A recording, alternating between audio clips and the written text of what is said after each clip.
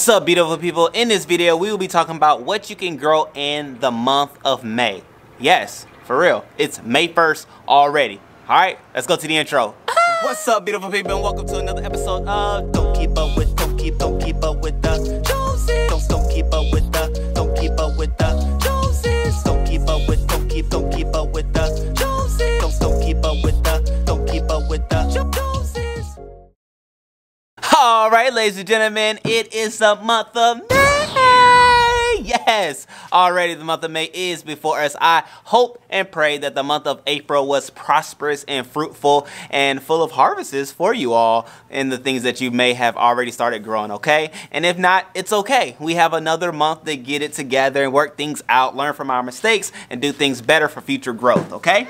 Pun intended. So with that being said, let's talk about the things that we can grow in the month of May in Zone 9A, okay? So I will post the link to the website that I get my information from. If you are in another zone, you can find your specific zone in that link, okay? So without further ado, in the month of May, the things that we can grow in Zone 9A are beans, eggplant, okra, peas, and sweet potatoes, okay? Now, those aren't all the things. Those are the top, 5 things, okay? And I said those top 5 things because these are things that are fairly easy to grow, right? Beans, pretty much, you soak them, as I did a video on that, put them in the soil and let them grow. Eggplant are pretty self-sufficient themselves as well. You do want to make sure they have the proper support as they grow because they can be pretty heavy.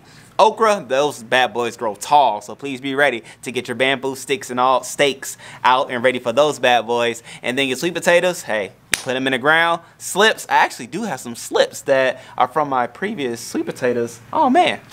Like, the funny thing is, I've had this sweet potato harvest here in the garage this whole time, and some slips have actually started to grow on these sweet potatoes. So I will use these slips from these sweet potatoes to grow future sweet potatoes, and of course I'll do a video on how to do that. But nonetheless, pretty fairly easy. Just make sure you have a nice depth for your sweet potatoes to grow specifically, okay? So other things that we can grow in Zone 9A are chili peppers. We can grow cow peas, cucumbers, parsley if it's the herbs that you're looking for, strawberries as well, okay? So like, these are some things that you should be growing, okay? I'm gonna grow most of these things. One of the reasons why I'm gonna grow chili peppers is because, like, I've had, as you all have seen, the rodent problem with the possums and the raccoons, and having those chili peppers around strategically around my garden will keep those bad boys away, okay? So that is why I'm gonna grow those. And then of course peas.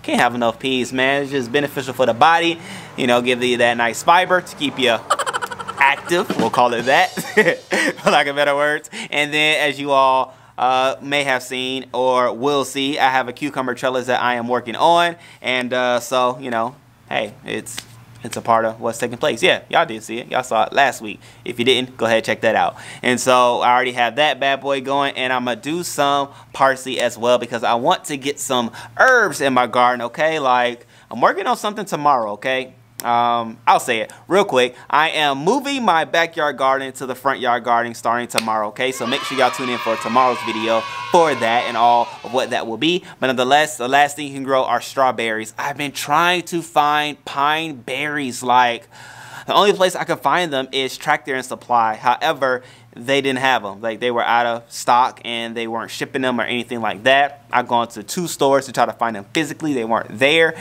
So let me know in the comment section below if you know where to find pine berries. Please, I want to grow them for my lovely wife. She loves them, she likes them, and I want to be the one to give them to her, okay?